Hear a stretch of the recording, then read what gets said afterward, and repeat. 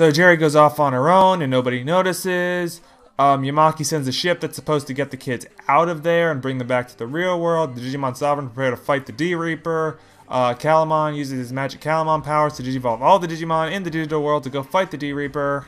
Jerry comes back, but she's super creepy Jerry. And then Rika says, we gotta go find Impmon and bring him back with us. Also, Kenta gets a Digimon partner, Marine Angemon. This is actually also very important. A lot more important than Gardramon. Rika finds Impmon, and the ship gets there, and they all get in the ship to leave, but it's leaving without Rika, and it's like, oh no, Rika's lost, who's gonna save her? And Henry's like, I'll go save her, but Rio's like, no, I'll go save her, and then he saves her, and then Takato falls out of the ship, and then the ship becomes sentient, and stops for him to get back on, and then they come home. There, that is the end of the second arc. I have been recording myself talking about this arc for 8 hours straight. Why? Because I recorded and then re-recorded and then re-recorded again. Because this arc, much like the first arc, is very complicated to talk about, but for completely different reasons. The first arc was hard to talk about because I was putting the restriction on that I couldn't talk about the character development.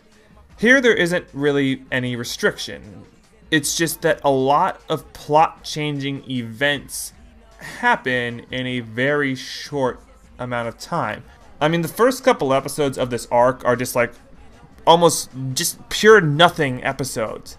But some like important plot thing will happen, like, oh, we've got to go talk to the annoying Gekomon and they have a problem and it's nothing really important. But all of a sudden Kazu's now a tamer. So you can't completely drop the episode because it's like, oh, that was kind of important. Now he has a Digimon. Or it's like, we gotta go here and it's stupid motorcycle adventures, but the episode's not completely skippable because now Beelzemon's all of a sudden born. So it starts off with episodes like that where it's just stupid little side adventures with a plot thing thrown in to make it relevant. And then all of a sudden it's like it jumps into a long discussion about the philosophy and concept of the Tamers universe and how like Digimon and humans relate to each other, and then it segues into cold-blooded murder of a cast member by another cast member. So hope you didn't like that guy. I'm just having a hard time defining what this arc really is. Like the first arc, it was kind of obvious it was just there to set up like the characters and try to get us invested in them before they go on their adventure.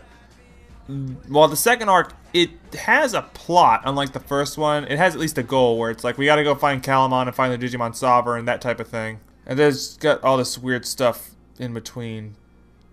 Honestly, I think this arc has just killed me. I have nothing to go on right now with what I'm trying to say. I don't. I think I'm just gonna give a rating on it. Overall, I give this arc like a C.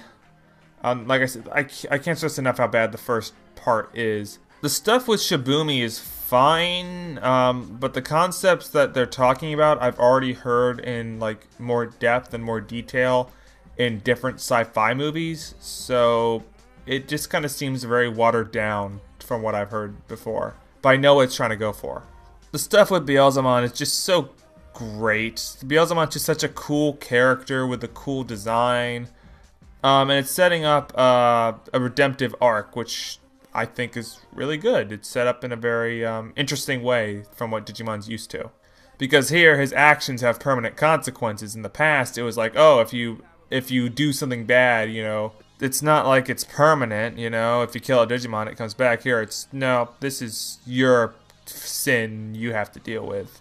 And the part with the Digimon Sovereign just seems so, like, weak. Like, all the Digimon Sovereigns coming together should have been really cool, but it just didn't feel as epic as it should have been following the Beelzemon thing. And the fact that it just dives right back into exposition just kind of kills a lot of momentum. I personally don't like that part that much. It to me just seems really kind of boring, except for the stuff with Creepy Jerry. That's really good. But all this exposition is it's just a little too much.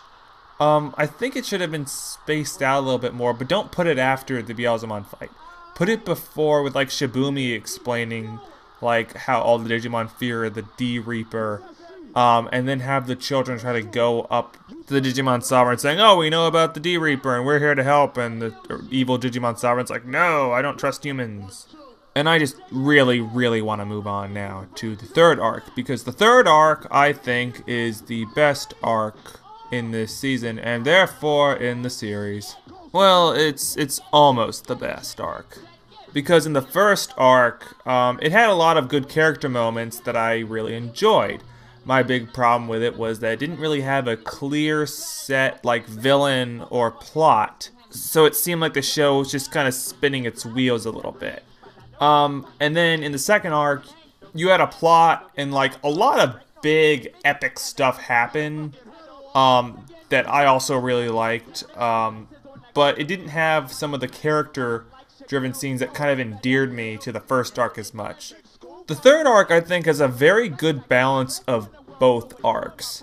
It's got a clear villain, it's got some big moments, but it also has a lot of good character, like, driven scenes, and very good interactions, especially with the parents we're going to see this arc. So the ship that the kids came back in sinks back down into the digital world, but everyone's really happy to be back, except for Jerry, who's really not feeling too good, or looking too good. Also, her parents didn't come pick her up because her dad's mad at her for running away to go to the digital world. So Takato says he's going to go take her home, but he also feels very remorseful for bringing her along because of the fact she lost Leomon. And he kind of just lays his heart out to her in a very emotionally driven scene. But Jerry just responds by reading the ingredients on this box of food she has in her hand. Yeah, there's something definitely wrong with Jerry over here. But other than that, everything seems fine, I guess, until everyone wakes up the next morning and they realize that the D-Reaper has managed to invade the human world and is consuming everything like the blob. So now it's up to everybody to try to figure out a way to stop it.